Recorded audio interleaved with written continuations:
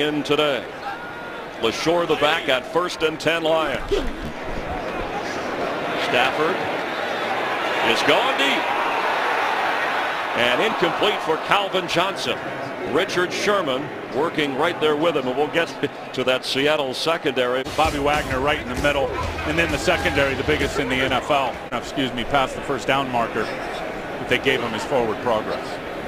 So just beyond the 29-yard line. Under.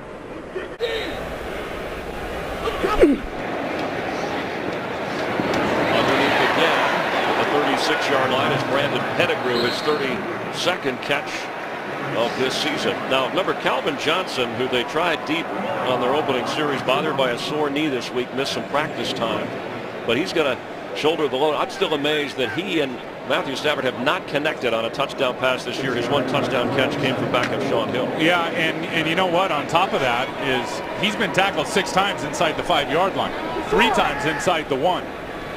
It's shocking that he's only got 1 touchdown 6 games in. Berger has adjusted well there on 2nd and 11 for Stafford from the shotgun.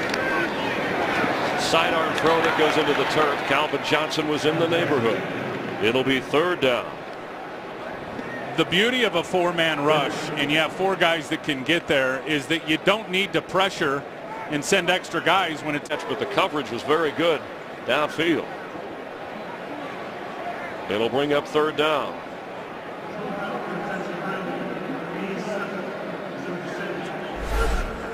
Here's the coverage down the field.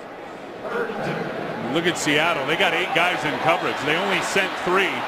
So Calvin trying to work his way through the zone defense.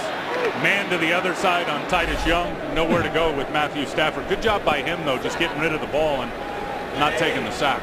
Kevin Smith is in at running back. Still no catch for Calvin Johnson. Coming to you, Dom. Position.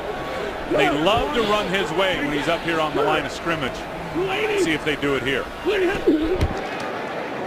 throw. For the 1st down is Titus Young. And Richard Sherman frustrated.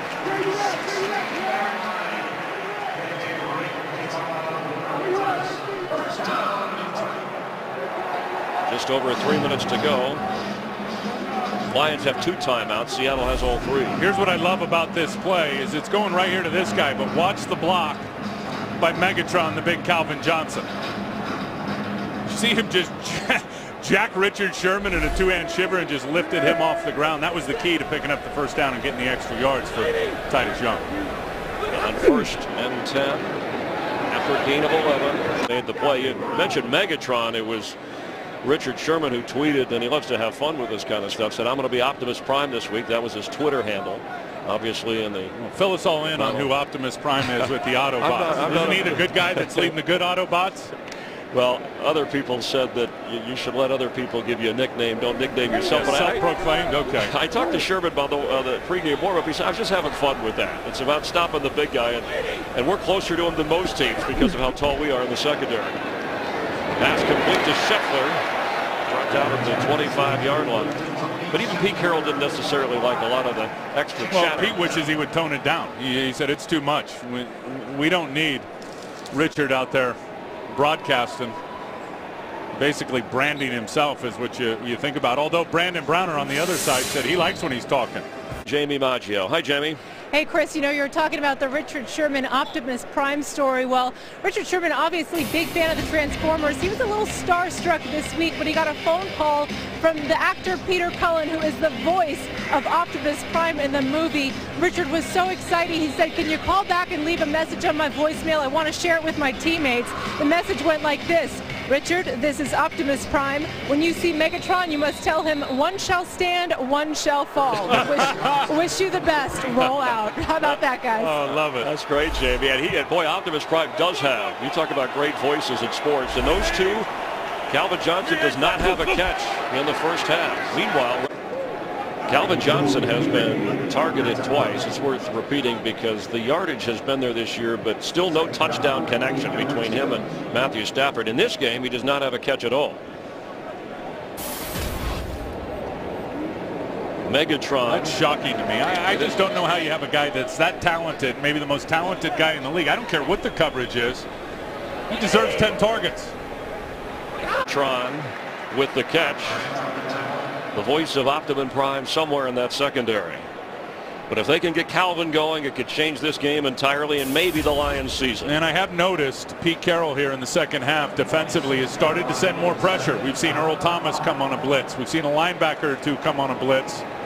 And if you do that, that certainly puts your corners in one-on-one isolation matchups out here to the outside. Yard line. You got to take your shot to Calvin. Do they play it safe? Turnovers in the red zone a problem? I say you take it up top right to that guy. On first down, they have one timeout remaining. Seattle has two.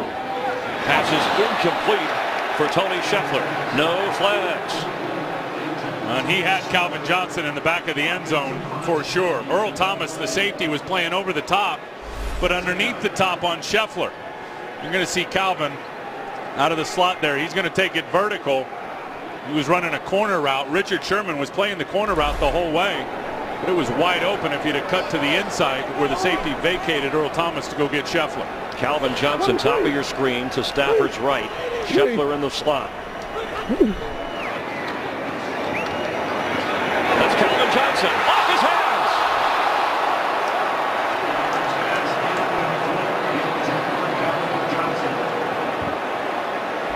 The captain's got to make this catch. Corner route set up perfectly. Richard Sherman. They're sitting in cover two where Cam Chancellor's got the deep half of the field. A beautiful throw from Stafford. It's the perfect cover two beater. Would have been a tough catch, but one that Calvin makes 99 out of 100 times. He's had 3 drops today and only 3 catches. It's third down.